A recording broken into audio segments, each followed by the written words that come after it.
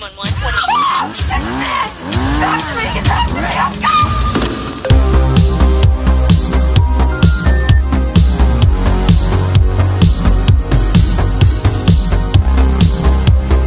Whoa, whoa, whoa, whoa, whoa, whoa, everybody. You know what time it is. You know what time it is. You know what time it is. It's real vile time, baby.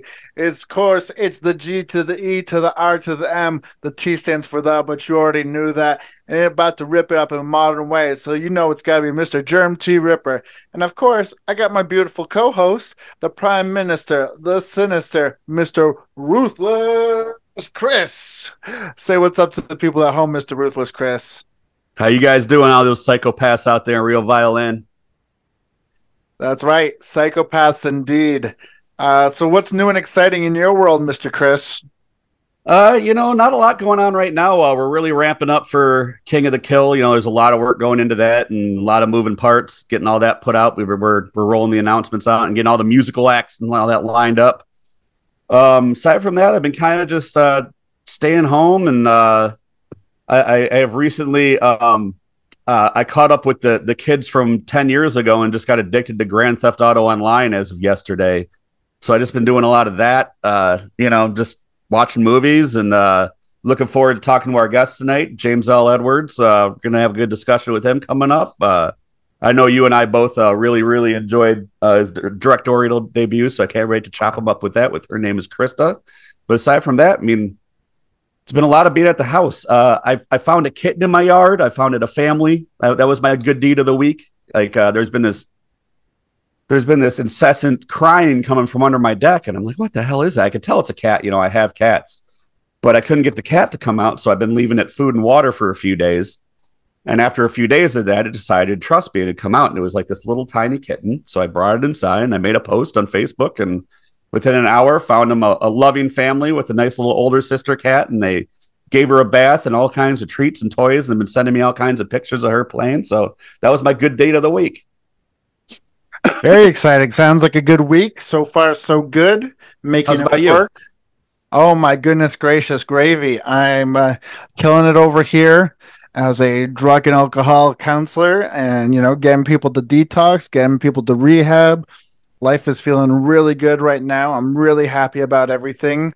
So that is a little bit of my shoot life for you that not everybody knows about, but I'm so excited about how things are going. I had to share. But in the meantime, let's talk about some movies before we get to our amazing guest, because Her Name Was Christa, and our guest, the director, the filmmaker. It's going to be an awesome show, and we're glad you're here, Real Vile Land, to share it with us. Hey, Ruthless Chris, what you been watching, baby? So the first one I'm going to talk about, I touched on it last week, but it was Shark Week, so I wasn't able to talk about it, but I do want to talk about this because I had a lot of fucking fun with it. As listeners know, I'm a big fan of the Watchers film with Corey Haim. Yeah, Haim. And Michael Ironside. You got a Sasquatch and a dog, and it was a good movie. So I decided to finally watch Watchers 2 on Tubi. Kind of always been wanting to check out the rest of the series. I know it's a trilogy. I haven't got to part 3 yet. Boy, it was Watchers 2, an interesting, fun ride. Directed by Theria Knotts, who only directed 3 other films, one being a movie I liked called The Terror Within, which is a James Cameron joint. But the other one's a war movie, and the other one's a Spanish movie that looks like it's about cowboys. This movie was it was a watch. They ditched the Sasquatch. They still have the dog, still played by a cute golden retriever. This time it's Einstein 2, not Furface. But the monster that attracted to it is no longer a Sasquatch. It's more like a mutant with the most giant, stupidest looking weird mouth. Like the mouth comes all the way down to the middle of its chest. And it looks, you know what it looks like? Remember when in RoboCop, the guy got hit by the toxic waste, and he looks like a melted sludge of a man? The monster looks like that the entire movie, and they show it a lot. Like they are not shy with how shitty this thing looks. Like it's jumping through windows at the most inappropriate times and like ripping people up. A lot of blood in this thing. The guy that stars in it He's one of those guys you can't tell if he's 28 or 49. He looks like Christopher Titus. Remember the comedian Christopher Titus?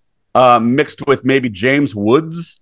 But they make him dress like Guile from Street Fighter the whole time. So he's like a escaped military prisoner. So he's got fatigues. He's got a white tank top on, and then he's got his hair spiked up like fucking Guile. The beats kind of copy the first watchers a little bit. You know, they find the dog, fall in love with the dog, realize it's so smart. Monster's coming after the dog. We're not going to let the monster get the dog. We're going to have to survive. What happens in between is a cacophony of silliness to the highest degree. It isn't by no means a good film, but it is a goddamn entertaining film. One I will probably watch again. I watched on Tubi. I gave it 3 stars. I would recommend it. Be in the mood for like a goopy, silly monster flick. This is definitely a popcorn flick. You know, like if your friends are in a silly mood and you want to, you know, there's a bunch of you want to make fun of something on the TV. It's that kind of film. So yeah, Watchers 2. Check it out. What about you? What have you been watching? Very cool. Yeah, no, first I want to check out Watchers 2 because that sounds like a jam and a half. Sounds like the type of thing I want to invite people over for to watch. Hopefully there's a collector's edition Blu-ray out there. But in the meantime, I'll have to watch it for free on Tubi. You said 3 stars, right? 3 stars. Very, very cool. In the meantime, I'm going to talk about 1989's directorial debut, or at least a major full-length motion picture debut from Bob Balaban, and it is the cannibalistic movie Parents. I swore that I had seen this movie before, and I'm sure I have, but it's probably when I was drinking. And when you're drinking, you can't really consume cinema the way that you should be, because watching this sober, it came across as a totally different film.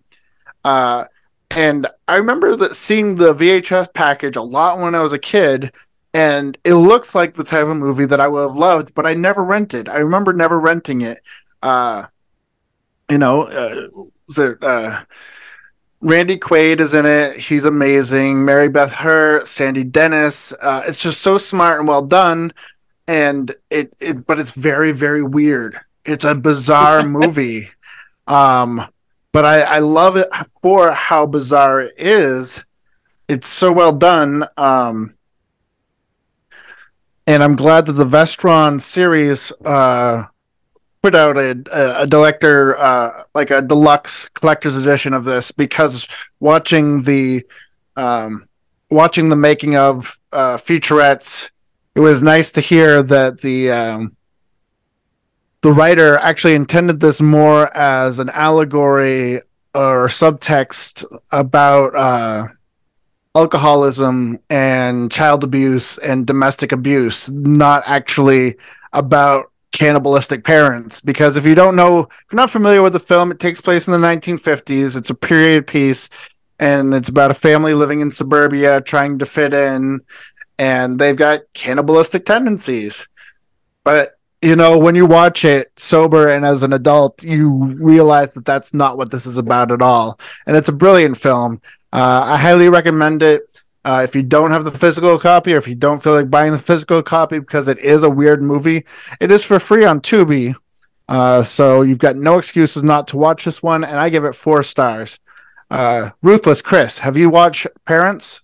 Absolutely. I own a copy of this. You can find it most easily on, there's those 4-packs of like cult movies. I have it on one of that with, I believe, like Blood Diner and Earth Girls Are Easy, and I forget what the other one, I think it's Sundowners, that weird Bruce Campbell vampire movie. Yeah, this one's a lot of fun.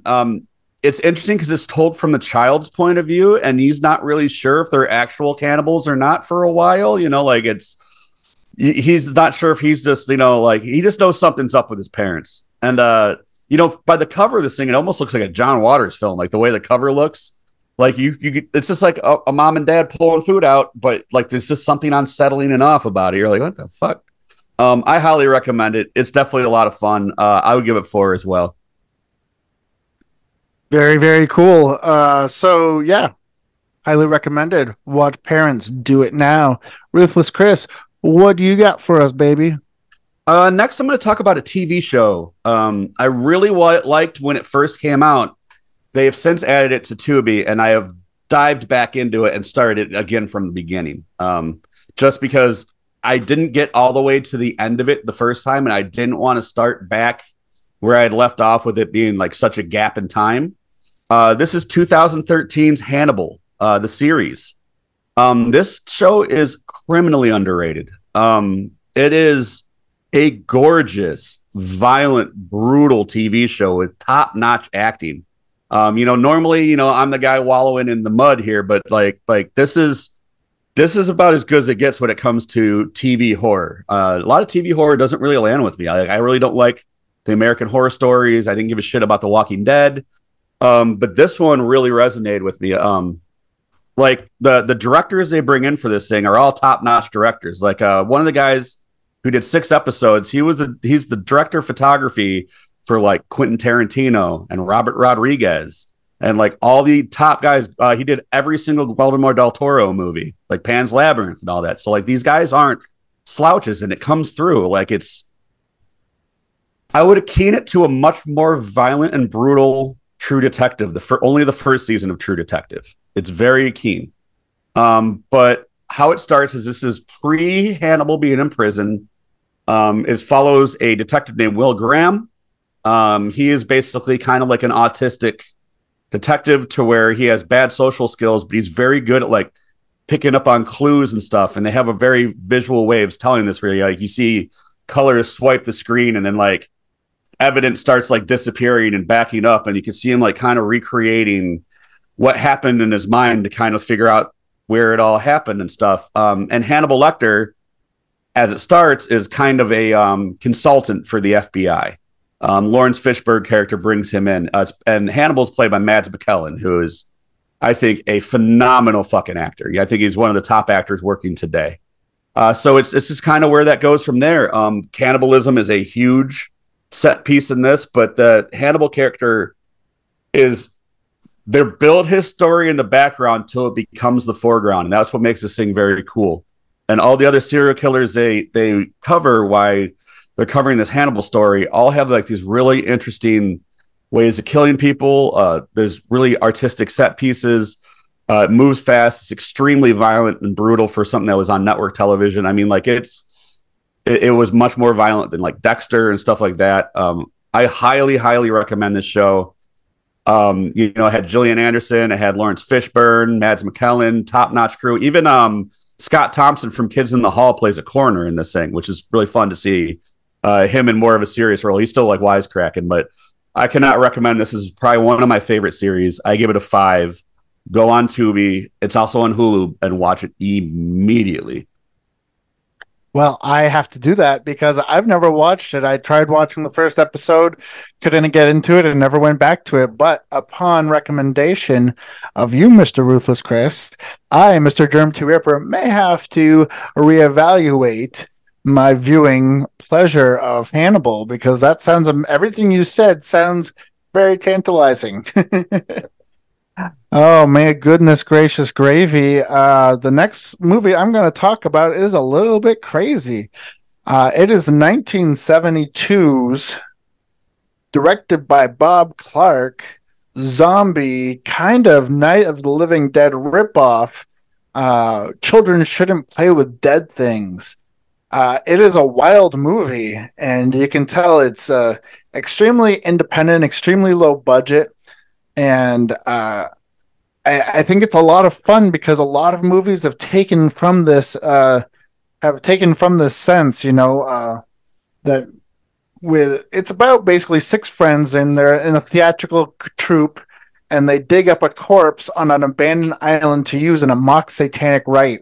It backfires with deadly consequences. These deadly consequences are specifically the dead coming back to life and hunting down this theatrical troupe.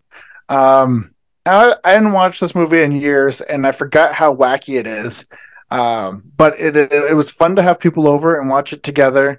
I got the 4K UHD version that just came out recently. I had to buy it. It was on sale through one of the many websites that I'm always buying movies from.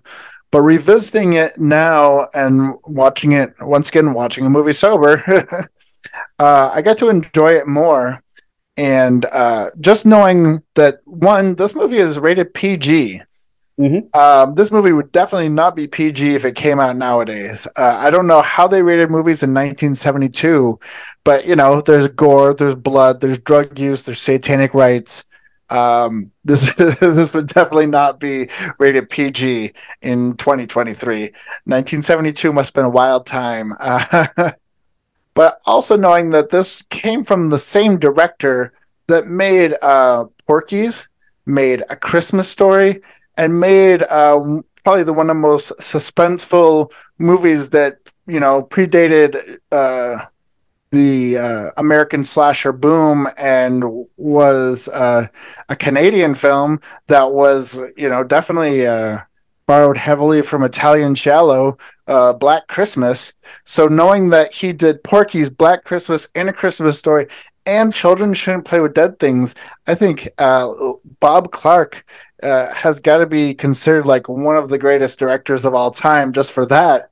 Now, Children Shouldn't Play with Dead Things has, it has its flaws, of course, because this was only his second feature film he ever made. But it is a lot of fun, and luckily it's streaming on most free platforms, or it's streaming on a free platform, so you can watch it on Plex or rent it from Prime Video for 99 cents.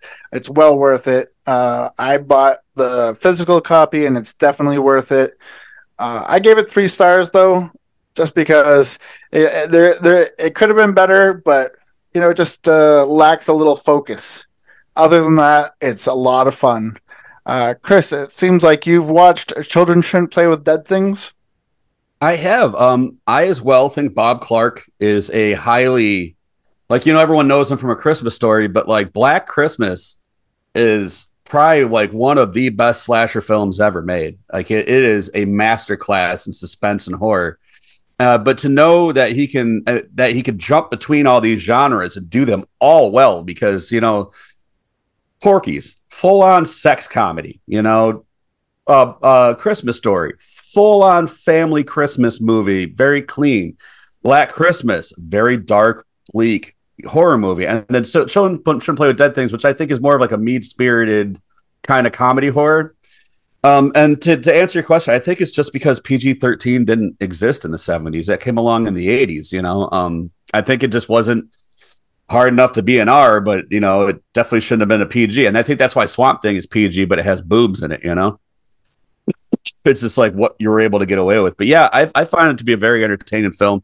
It's definitely cool to see his take on zombies. And this was definitely before the oversaturation of zombie movies started happening and all that. And Bob Clark is a master director, so I'd recommend it. I'd probably give it 3.5. Sweet. Yeah, so if you haven't seen Children Shouldn't Play with Dead Things, you've got no excuse. It's streaming for free on Plex, or get your hands on a physical copy so you can watch those extras. In the meantime, let's keep this terror train chugging along. Ruthless Chris, one more round, will ya? What you been watching, baby? So I'm going to go back to a movie. I didn't watch it recently, but it stuck with me, and I wasn't able to talk to it up to this point just because there was so much going on and theme episodes and whatnot, with Pride Month and then the shark movies and stuff. It didn't really fit in either of those categories, but it's a movie that you showed me, Mr. Jerem T. Ripper.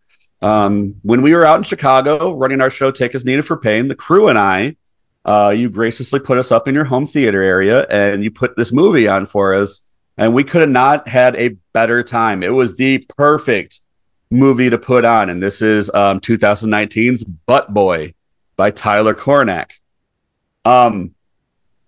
This movie is hysterically dry, is the best way I could describe it. It is the funniest movie. It has a strange premise, but they do it all extremely straight-faced. It's actually very well done for the budget they have and what the subject matter is. But you have, God, it's hard to even describe how this goes without it sounding silly, but it's definitely akin to almost like a Coen style meets Attack of the Killer Tomatoes ish meets, I don't know, but it's done like almost in a British straightforward way. It's hard to describe this movie, but Buttboy is about a man finds out or has a penchant for sticking things in his butt. But not only does he stick things in his butt, when they go up there, they go to like this other dimension that is within his butt. So like he's not just sticking up, like dildos and stuff. Like there's animals that take off of there, like people, and like they get stuck and lost in this butt dimension, and he just can't help himself. So he's kind of like a serial killer with his butt. And then they have an interesting dynamic that I've never seen really done in a horror movie before, where the detective investigating him, he's a very hard-nosed, wet hair, always slicked back, brown leather jacket, smoking cigarettes with pinky rings, kind of scumbaggy cop you always see. But he's in rehab, or he's going to AA meetings because he wants to get over alcohol. Well, Buttboy is going to AA meetings because he needs that support, but for a very different reason. Buttboy ends up being his sponsor. So the guy the cop is looking for is also his sponsor. He finds out the cop's looking for him. He's trying to avoid this guy, but these guys also rely on him. So you got these two people that are dependent on each other, but also like are kind of mortal enemies. It's quite an interesting dynamic. We played this to a room full of people. It wasn't just Germ and I. It was my entire ring crew, my referee, one of my business partners. We were laughing hysterically through the time. We could not have had a better time with this movie. I give it 4.5. Loved every minute of this fucking thing. That's why I had to wait to bring up. I was originally going to talk about Bloodletting, a movie James L. Edwards is in that we're going to talk, but I figure we're going to talk about it later, so I'm going to leave that out. And we talk about Buttboy. Highly recommend Buttboy. Yeah, Buttboy is one of those movies that I really didn't know much about, and it was in one sale or another that I was just like, I can't not buy a movie called Buttboy. You know what I mean? And thankfully, the movie is a film noir, and it's completely absurdist, and it's played completely straight. And it's got so many unique twists and turns that you don't expect. And everything about this movie is completely unique. I love turning people on to it because you don't expect anything like it from the title Buttboy. You expect something silly, and it's a ridiculous premise. It's absurdist in its premise, but it's not really silly. You know what I mean? It's laughable at times, but it's not silly. I love this movie, Buttboy, and I love turning people on to it. I'm glad you enjoyed it.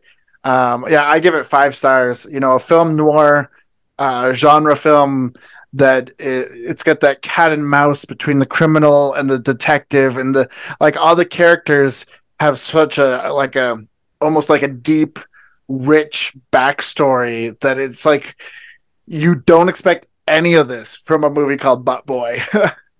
Do you know if it's? Oh, I'm sorry. Go on. No, that's fine. I was just gonna say, do you know if it's streaming anywhere? It looks like it's only to buy or rent, so you can do like Apple or Amazon or Vudu and any of that.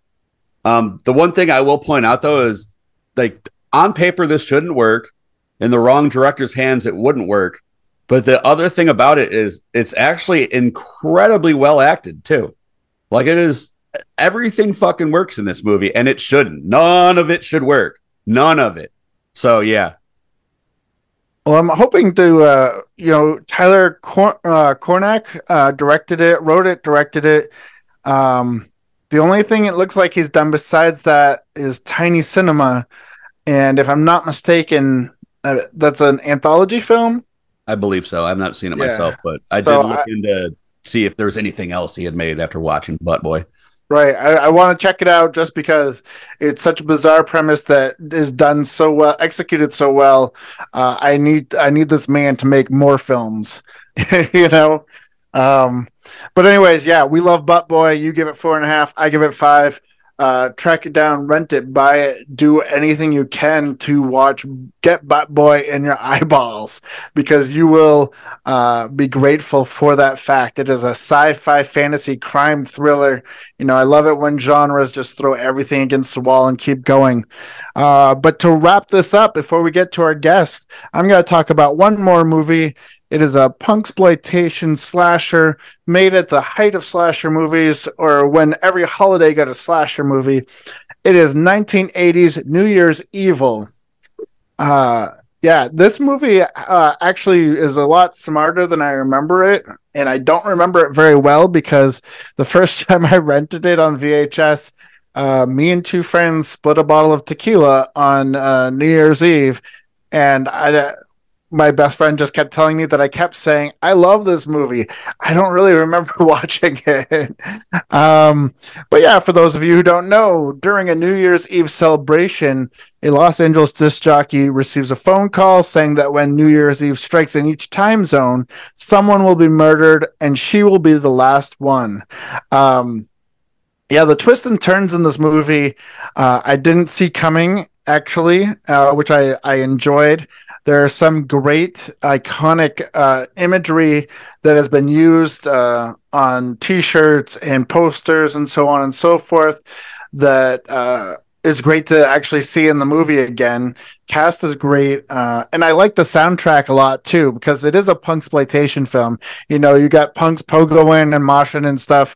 And I was watching this with a group of friends a couple days ago, and you know, it was funny because there's like they switch it up. They go like from a metal, like a hair metal song to a blues song, and then they have like the punk band on. It does a great song. I can't remember the name of it. Made in Japan, I think, was the name of the band though, and I'm sure it was just a made up band for the movie. But I thoroughly enjoyed New Year's Evil way more than I thought. That I guess drunk Jeremy was right. I love this movie.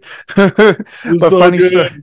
I remember my mom having to help nurse me back to health the next day and telling me tequila will kill you, and I felt like I was dying. But anyways, yeah, I thoroughly enjoyed New Year's Evil, and it's streaming on Pluto TV for free. So if you haven't seen it, check it out on there. I gave it 3 stars. Ruthless Chris, have you seen New Year's Evil? I have a few times. I very much enjoy this movie too. It is a gritty, mean piece of dirty cinema, and I really like that about it. Yeah, definitely very punk rock, very DIY. It's not. It doesn't get talked about enough. I don't think, you know, it really, you know, everyone knows the cover of it. Everyone's seen the cover of it, but doesn't really, the film itself doesn't really seem to get the love that it should when everyone knows the imagery from it, if that makes sense. But yeah, I really love it. I'd recommend it. I'll give it 3.5. Very, very cool. Well, that's about us for chugging down the terror train lane over here in Real Violand. Now let's get our guest on, Mr. James L. Edwards. And now for our feature presentation.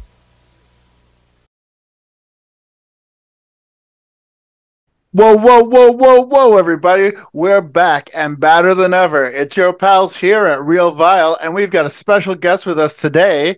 On this episode of Real Vile, we will be talking to writer, director, actor, producer, everything and all above filmmaker, indie darling, and I cannot wait to get going talking about all of his wonderful films, Mr. James L. Edwards. James, welcome to Real Vile. Oh, thank you so much for having me. I appreciate it. Absolutely. Now, for those people in Real Violand that aren't as familiar with your body of work, could you give them a little background on who you are, what's going on, and all that jazz? Absolutely. I started out as an actor for J.R. Bookwalter and basically low-budget independent horror films. That was in, I believe, 1985. And by the 90s, I was writing screenplays for both him as well as Pete Jackalone out of New Jersey, and then later Brad Twigg out of Maryland. And at that point, I guess it was, my directorial debut, Her Name Was Christa, came out in 2020. And so I'm just trying to do as much as I possibly can. Now, when you first started out, you know, the J.R. Bookwalter stuff, you know, it was fiercely independent. You know, like what you guys were doing is self-budgeted, on camcorder, like real, by the bootstraps filmmaking. Did you find it like, kind of liberating to kind of be able to do what you guys need to do to make those kind of movies? What was your first one with Bookwalter? First one that I did, technically the first feature was The Dead Next Door, his first feature, but I had come aboard for his last like indie short film, which was a short film called Tomorrow. And but no, I started out as a production assistant. I actually started out as a special effects makeup artist on The Dead Next Door. And again, I was 12 years old. I had no clue what the hell I was doing. But what I did do very well was lie. And I basically, they were like, have you ever worked with foam latex? I'm like, oh yeah, no problem. I've done that. And then a couple of weeks in, they realized that I had no clue what I was doing, but they liked my spirit, so they kept me aboard as a production assistant. But to answer your question, as far as it being liberating, yes and no. It's one of those things where essentially it's nice not to. I mean, obviously, more money, less control you have of the project. Yes, but at the same token, you really have to be resourceful with a lot of these budgets. So that's the biggest problem. Yeah, I mean, you guys raised the money yourselves. A lot of you guys were, maybe seasoned, like you said, special effects artists, actors. I mean, I'm sure it was relying on who was around you and what you guys could do for each other just to make it work. Oh, and absolutely. That kind of spirit of camaraderie. So you start out with doing some of the Bookwalter stuff, and as you get older, you start getting more and more prominent roles. I believe the first one I really remember you from was Polymorph. Yeah, that was actually my first script for Bookwalter as well. That was one of those where the nice thing about being a screenwriter, but also being an actor, is you can write yourself in all the best roles. So it's one of those things where it was pretty obvious I thought it was pretty obvious when I wrote the script who I was going to end up playing, but I'd mostly been playing either the wisecracking best friend or the villain. So when they got the script, they're like, okay, so you'll be playing Carlos. I'm like, no, I'm gonna play Ted. And they're like, oh, we don't see you as Ted. I'm like, really? Because I pretty much wrote him to where nobody else can play him but me. So. Yeah, it's funny sometimes how somebody can have a whole different perspective when they look at it with their set of eyes. Oh yeah, exactly. Now, you've written several scripts now. Like you said, J.R. Bookwalter's made a few. Some other filmmaker friends have made a few. Mm-hmm. What was it that made you decide, hey, I'm going to step into the director's chair. I'm going to take control of this. And your first featured name, feature film, her name was Christa. What made you take that leap from being more an on-screen guy? I mean, you still starred in the movie, but you picked up all the other the writing and the directing as well. And I'm sure you wore a lot of other hats behind the scenes as well. That's one of those things that honestly, that's kind of a twofold answer on that. Number one, I always am appreciative of getting the opportunity to act in someone's film, or for that matter, get the opportunity to write someone's screenplay. The problem is, it never turns out the way you picture it when you write it. And that's not the fault of the director. Obviously, they want to put their own spin on it. I guess I was just tired of writing screenplays and then seeing the finished product and being like, well, it's good, but, And as an actor, I just want to play a different array of characters. So the best way to do that is to direct your own project. That and the fact that, to be perfectly honest with you, it's one of those things where if you want to make a living doing this, you can't do it as an actor. You probably can't do it as a screenwriter, at least on this level. But if you own your own films, then you have a fighting chance. So I like to be perfectly honest with you. I like the idea of doing something that I enjoy, not punching a clock to do it. So that's basically was the decision of being a director. I had heard, to your point, that the original idea for Polymorph was something completely different than what the finished movie ended up being. I believe it was, I watched the DVD extras, I believe, and they had talked about it being something like completely different. Oh, yeah. Yeah, and I had written that script, too. What had happened was, JR had a treatment for, it was probably like a 7-page treatment for polymorph. And I was asked to write the script. It was, I had written a couple of scripts on my own at that point, but I hadn't written anything for JR. So it was really important to me to basically turn in something that he'd be happy with. So I took that treatment and did not alter a single thing. I just wrote it exactly the way the treatment was. I mean, obviously, I put my own dialogue in it and everything, but as far as the situations that happened in the film, that was strictly exactly how it was in the treatment. And I turned it in, and Ariana Albright just absolutely annihilated it. Said it was a total piece of crap, hated it. And I'm like, okay, well, and between you and me, it honestly was, she didn't like her part in it. So it was one of those things where, all right, give me another 2 weeks. Let me make some changes on my own. Let me stray outside of this formula and let's see what happens. And that's how we ended up with the polymorph that we ended up making. It's a shame, too, because with polymorph possibly, well, it's probably going to be next year. It's coming to Blu-ray. I was hoping that I could find that old screenplay, the original screenplay. And unfortunately, I don't have a copy of it. JR doesn't have a copy of it. And I actually reached out to Ariana. She doesn't have a copy of it. So those are the only 3 people I know that might. So it unfortunately may be lost to time. That's a shame. Can we talk Bloodletting for a little bit? Oh, absolutely. So one of your favorite, or one of my favorite films that you starred in, is a little low budget film, but it has a lot going on for it. Was Bloodletting. It was you and Ariana Albright. Mm-hmm. I said that right? I'm sorry. Ariana, but yeah. Ariana, okay. Because she's kind of in that same circle of, the same movies that you guys star in. You all kind of help each other in each other's movies. Oh, absolutely. But it focuses primarily on you guys, and it is essentially a love story between 2 psychopathic people. And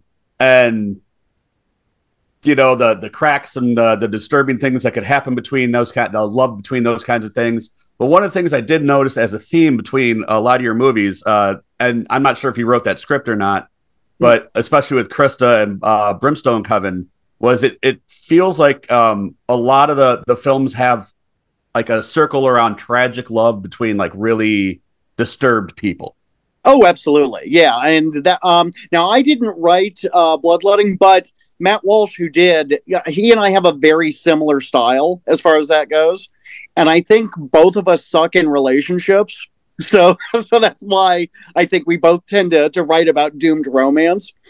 But no, that's absolutely true. I even, what was it? I don't think there's been anything that I've personally written that hasn't had some kind of doomed romantic situation in it. So yeah, it definitely seems to be an overarching theme in the work. Definitely, especially with your most recent directorial. Bloodletting, people kind of compared it a little bit to Natural Born Killers, but I feel like it had more of a gritty, like punkness to it, if that makes sense. Yeah.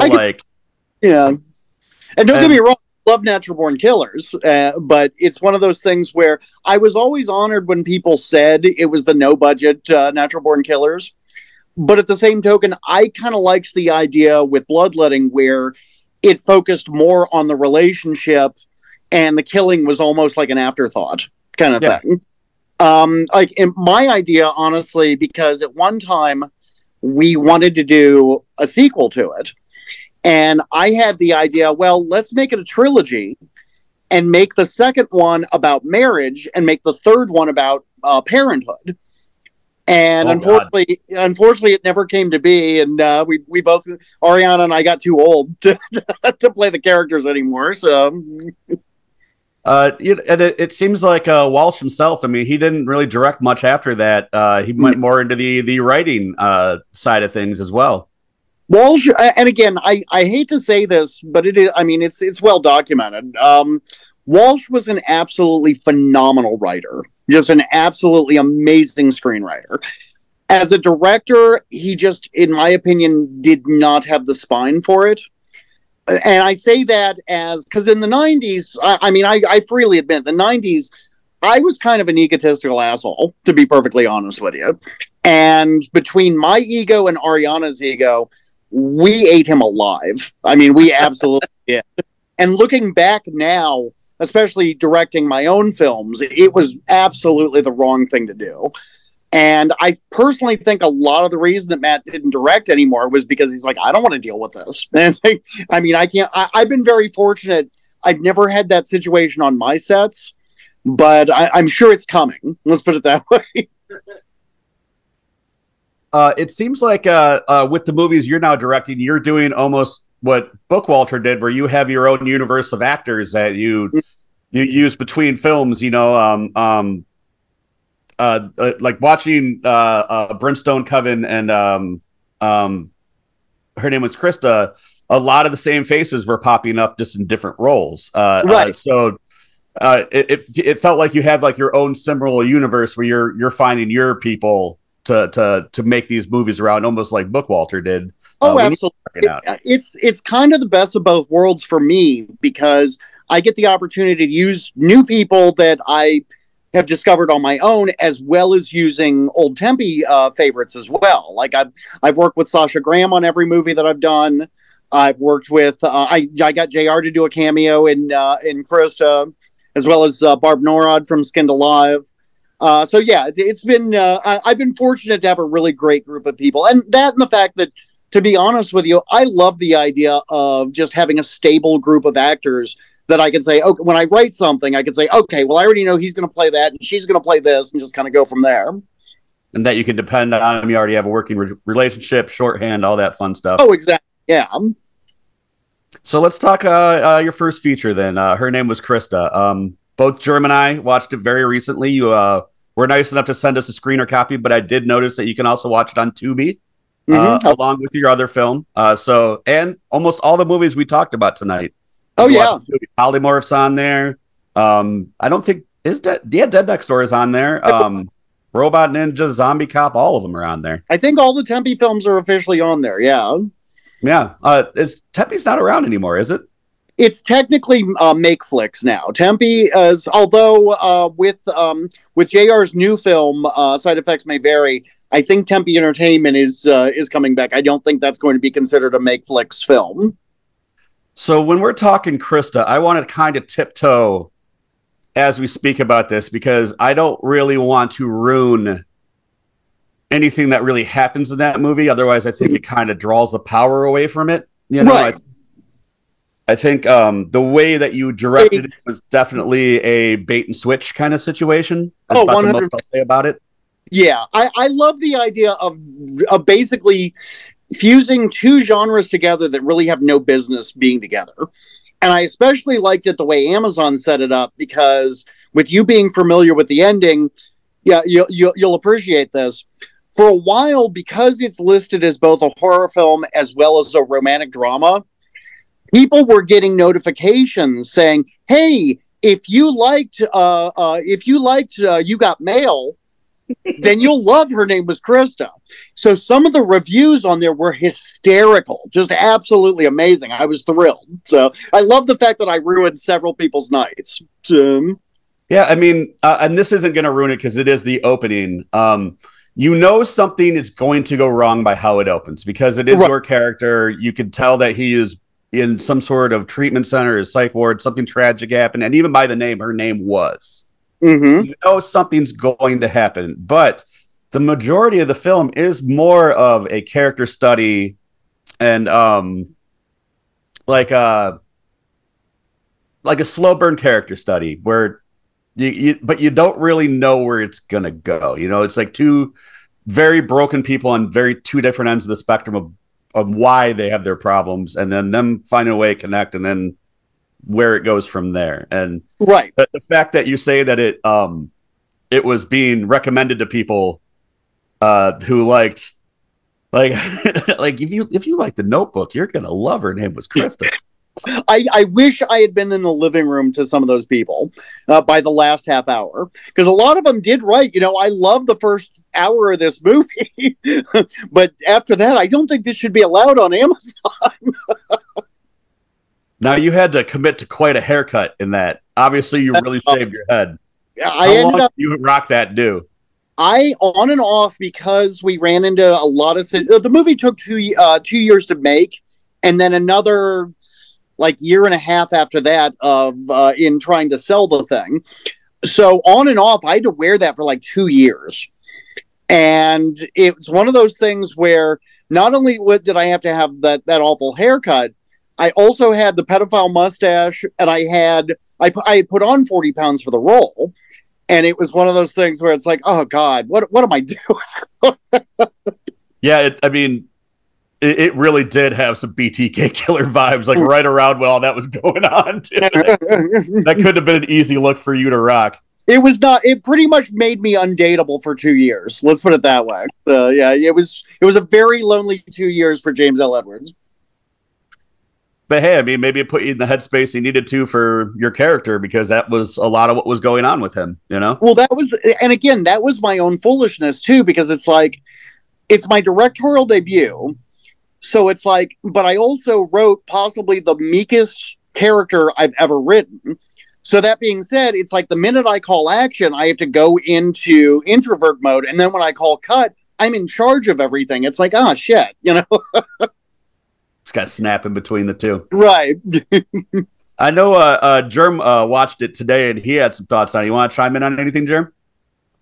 Well, I once again, I don't want to say too much, because it is an excellent film, and it goes places that I wasn't expecting.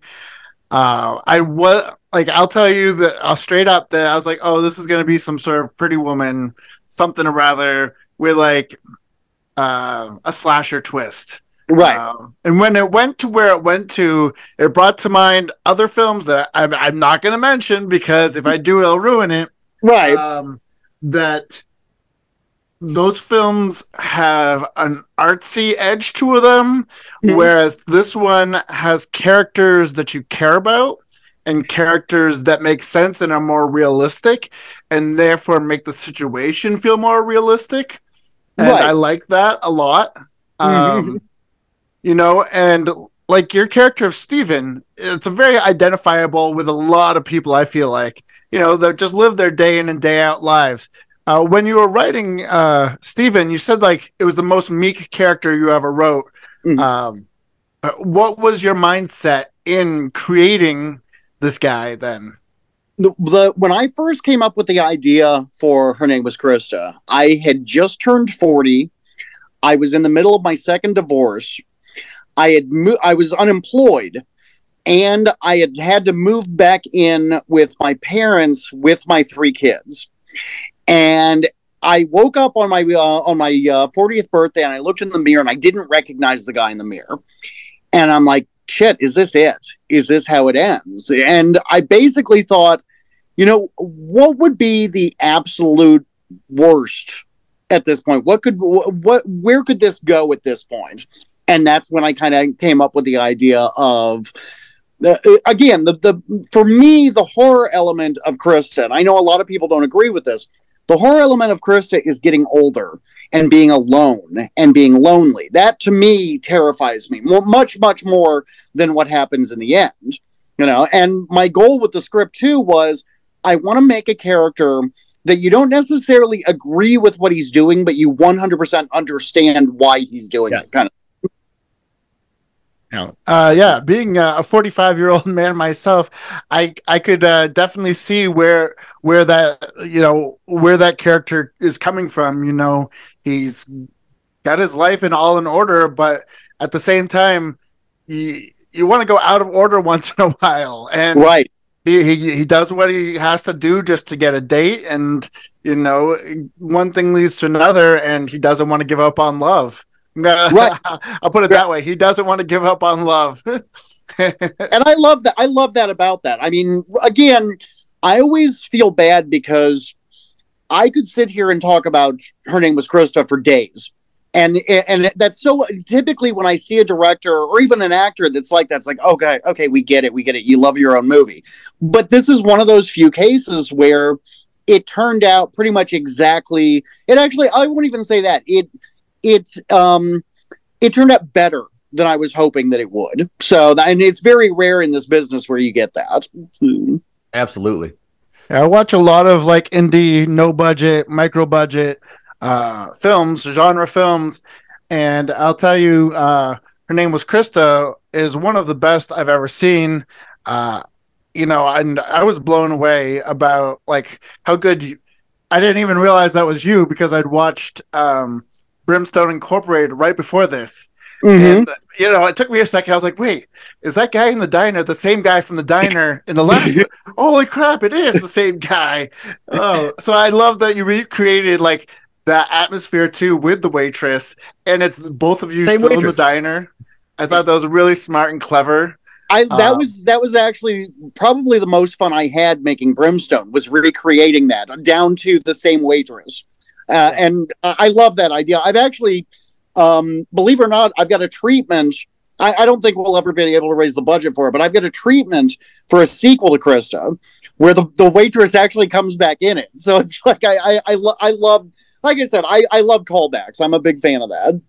I was just gonna say, besides the fact that you blew me away with your acting chops, your cast is great. We already discussed how that you have a certain cast that you keep using, or like at least you've used in these two films.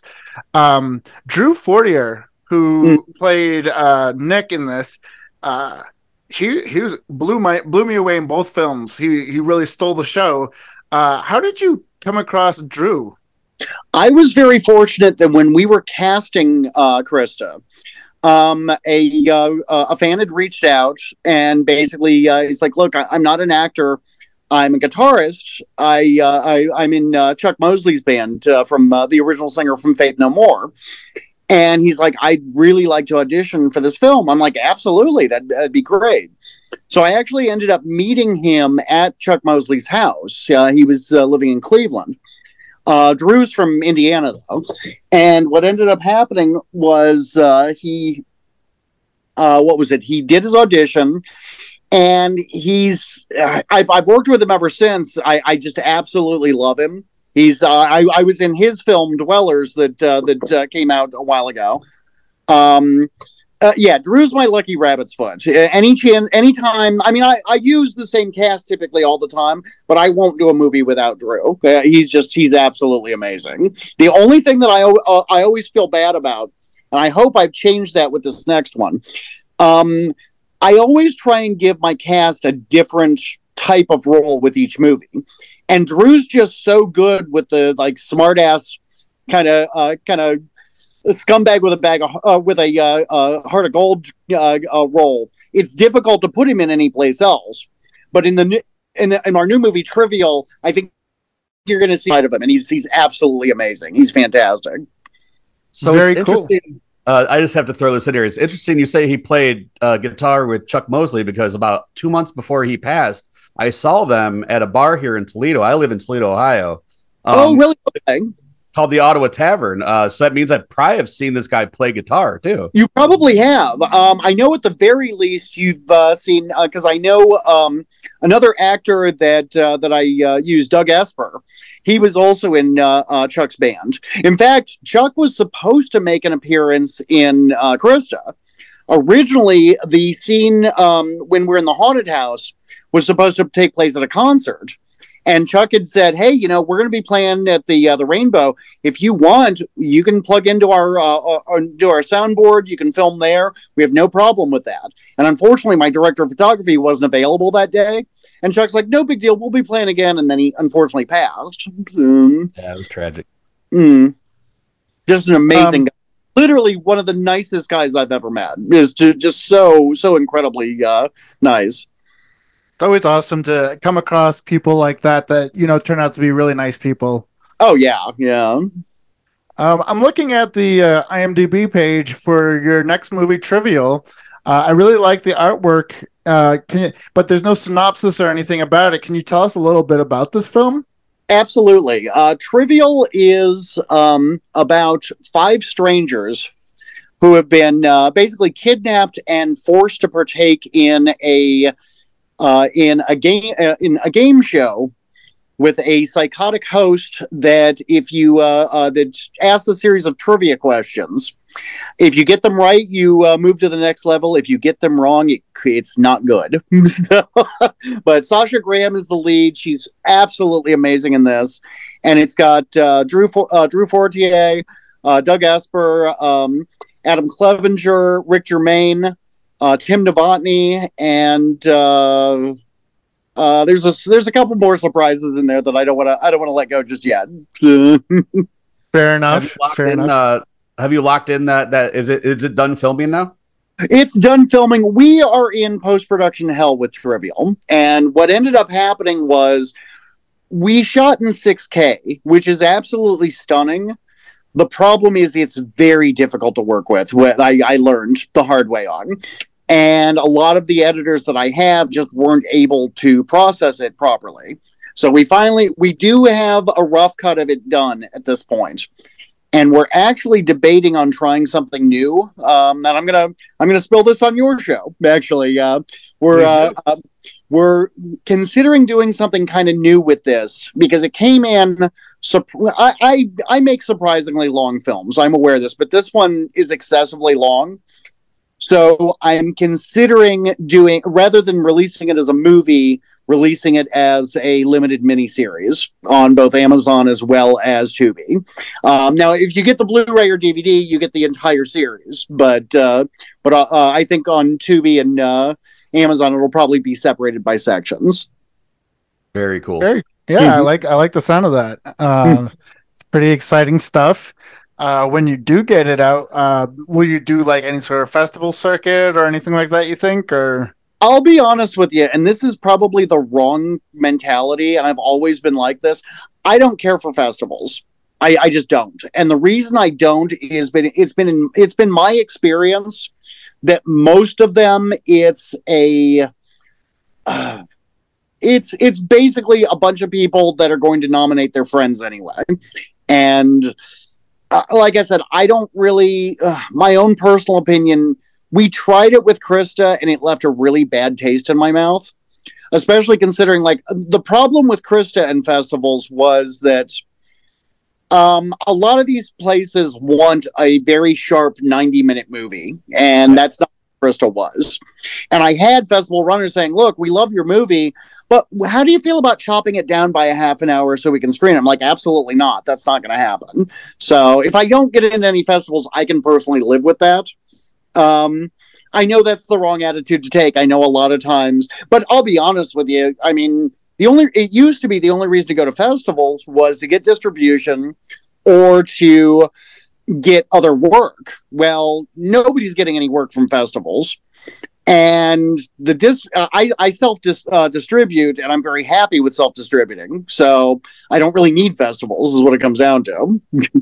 Well, with streaming services like Tubi, as we mentioned before, and all that around, like it kind of cuts all that out to where you can. I mean, one of the things, like Germ had mentioned earlier, we are junkies for low budget. We are like, that's why I tell my friends, it's like when you walk through, or we used to walk through the video store, and you're like, who would watch that?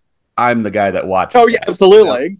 Like every time, like I'll give a lot of things that most people won't a chance, and that's what's wonderful about Tubi is it seems like they're willing to give a lot of those type of movies, shelf space in their library. Oh yeah, that's where you're not just like coming across like, yeah, okay, I can watch Casino again, or I can watch, Mission Impossible 14. It's like or I can watch this movie I've never heard before and like give it a shot and find out something new I might not have come across before, right? Or if it was a video store rented, because it's easier to not have to like put money down on a rental and be like, and to where this you can be like, all right, give it 15 minutes. If it doesn't catch me, on to the next one. And the nice thing about, I'll be honest with you, the nice thing about Tubi too is the fact that it's actually, unlike a lot of the streaming services, you can actually make your budget back just with Tubi. I mean, we were very fortunate specifically with Christa to where we made our budget back with just physical media. Tubi was icing on the cake, which was beautiful. And I actually, believe it or not, fought going to Tubi tooth and nail, because my line of thinking was, it's free, it's got commercial, who's going to watch it there? And how am I going to make any money? And then I got my first check from Tubi, and I'm like, why didn't I do this before? This is amazing. So, yeah, I mean, cool. From what I've heard is that also they have people that understand the type of films like that kind of curate it as well, like that actually take the time to give a shit about these kinds of movies getting in there. And I believe it shows, you know, I mean, like they have it from every different budget level in there, and it seems like they don't really play a lot of favorites. Like my algorithm is so fucked on Tubi. Like people come over there like, whoa. And like I said, I mean, I was 150% wrong. I honestly figured, okay, Tubi's where Krista's going to go to die. And it gave it a completely new audience, which I was thrilled about. I couldn't be happier with Tubi. Well, let's talk about your most recent release. Oh, I'm sorry, Jeremy. I didn't mean to cut you off. What did you got? No, that's fine. I was just going to mention, like, I brought up the festival circuit only because I learned about J.R. Bookwalter through the Chicago-Rama Horrorama Film Festival, where they had booked him as a guest and they showed Robot Ninja. And then I became a big fan. You know, I watched Robot Ninja and Dead Next Door, and became friends with him on all the social medias. That's why I was like, well, maybe if they did another Chicago Horrorama Film Festival, or a film festival in Chicago where they had genre filmmakers in, it would be cool to have you over and show like that, where I consider it more like a convention appearance kind of thing. Yeah. I'm 100% for. What I've always had a problem with was, like I said, it's like, okay, we're gonna pit 150 different indie films against each other. It's like, nah, I don't want any part of that. So. Absolutely not. I totally see that. You know, this film festival, it was like 3 days, but it was all indie films with a couple like older like genre films that people hadn't seen in a while or hadn't heard of before, and had directors in to talk about them. So yeah, it would be great if you did something like that. How far are you from Chicago? Like that. Thrilled. I mean, what was it in August? I know I'm a guest at what was it? They have like an indie show in Pittsburgh called Gross Fest that I'm going to be a guest for, and I'm, like I said, I'm extremely, because don't get me wrong, I love meeting fans.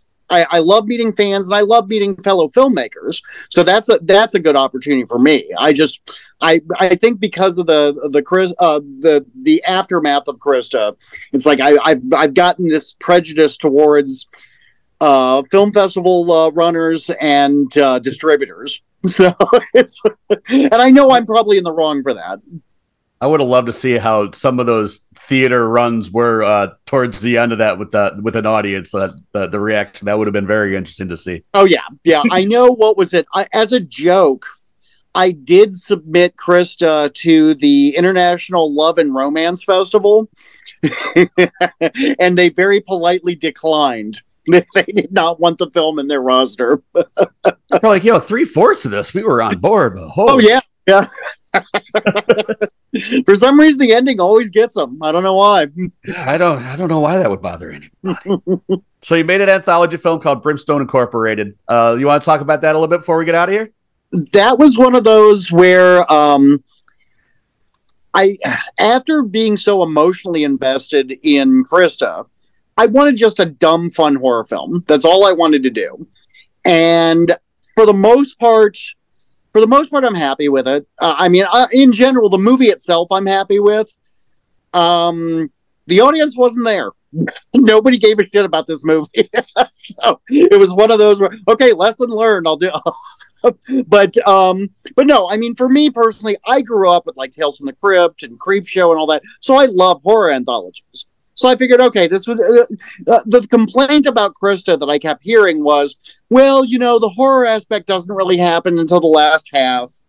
And it's like, okay, well, then I'll give you something that is completely horror. And what I learned was, and nobody cares about anthologies. So I still think it's a good movie, but what the hell do I know? Soon. Each story did have a very when old Tales from the Crypt had to have that like interesting little twist. You know, each story definitely incorporated that, which I thought was fun. Especially the twist in the second story. I really enjoyed that one a lot with the mother and the son bringing the date over. That was because that one. Literally, I had written that as a favor for somebody. Jonathan Moody, who's another writer, years ago had contacted me and said, "Hey, do you want to co-write a short story with me?" I'm like, "Yeah, sure." And he sent me an email. And he already had half the script done. And I'm like, well, normally when I co-write with somebody, we start from the beginning and we co-write. He's like, no. I want you to, I've done half of it. You do the other half. I'm like, okay. So I read the script. I'm like, okay, what am I going to do with this? And I just completely had to do the twist ending. And it threw him through a loop because he's like, I wasn't expecting you to do that, but that's cool. But I'm like, okay. So it sat on a shelf for years. And then when we decided to do Brimstone, I'm like, well, I don't have a whole lot of short scripts. So I started going through my head what I had written, and I contacted him. And I'm like, hey, are you ever going to make this? And he's like, probably not. And I'm like, do you mind if I do? He's like, no, that's great. One question, can I still have a co-writer credit on it? I'm like, well, yeah, you co-wrote it. Of course you can. So no, but it was a lot of fun. Well, thanks for joining us. You can check out all his movies, including most of the ones he starred in on Tubi. So, Go hit up his letterbox, check out what you want to see, and then look it up on Tubi because it's all there. Well, thank you again so much, guys. I really appreciate it. It was a lot of fun. And when you get finished up with Trivial, let us know, and we'll make sure to cover it over here. Absolutely. Trivial is something I'm really excited about, and also J.R. Bookwalter's Side Effects May Vary. It's his first film since 2000. It's his first film in 23 years. 2001's Mega Scorpions. We covered right. it. Right. So we're not going to mention that. Don't mention Mega Scorpions. But what was it? I'm in it. Tina Krause is in it. Drew Fortier is in it. Floyd Ewing Jr. from Dead Next Door. It's a lot of fun. Check it out. Absolutely. Once again, thanks for coming aboard the terror train here at Real Vile, Mr. James Edwards. It was a lot of fun talking to you, and I know that I'm a big fan now, and I can't recommend Her Name Was Christa enough to all the people out there in Real Vile land. Any last words for the people out there? Just please, dear God, keep watching my movies. I got a mortgage to pay. Very cool. I feel like I'm going to have to order a physical copy of that because it needs to be in my collection. They're available on at makeflix.com if you're interested. There we go. Makeflix.com. Pick up your own copies of Her Name Was Christa and all the other fabulous films of James Edwards and J.R. Bookwalter. Any final words for the people out there, Mr. Chris? Keep an eye out for all the announcements we're doing for King of the Kill. That's coming up on our socials. That's coming up August 12th. Aside from that, keep watching dog shit. It's all we love. And of course, as always, this is your main Ripper behind the motherfucking trigger, Mr. Germ T. Ripper, saying keep it creepy, keep it spooky, keep it real vile forever. God bless America, and send nudes.